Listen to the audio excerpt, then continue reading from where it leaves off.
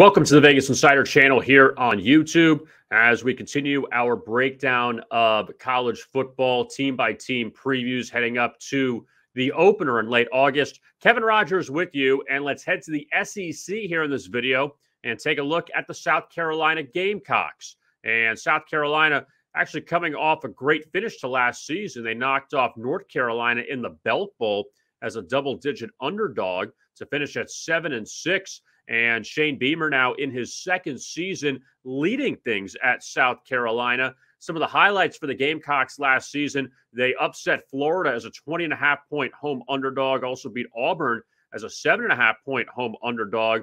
But on the flip side, they had 3 conference losses by 25 points or more.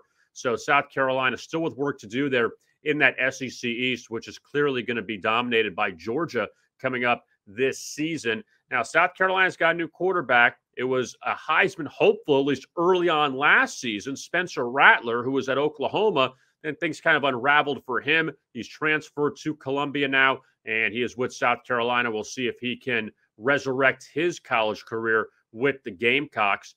But South Carolina, looking ahead to this season, though, they start off with Georgia State at a conference, and then their first 2 SEC games after Georgia State at Arkansas and then hosting Georgia. So not exactly easy out of the gate in the SEC. Also, they have revenge games at home this year against Tennessee, Texas A&M, and Missouri, teams they all lost to last year on the road. And the other negative with South Carolina, 1-10 in their last 11 SEC road games. They take on Arkansas, Kentucky, Vanderbilt, and Florida on the road this year inside the conference. So with all that being said, their win total's at 6.5. Yes, it is juiced to the under. Got to take the under here. We don't know how effective Spencer Rattler will be. There were flashes at Oklahoma in his 2 seasons there, but now let's see what he does in the Southeastern Conference.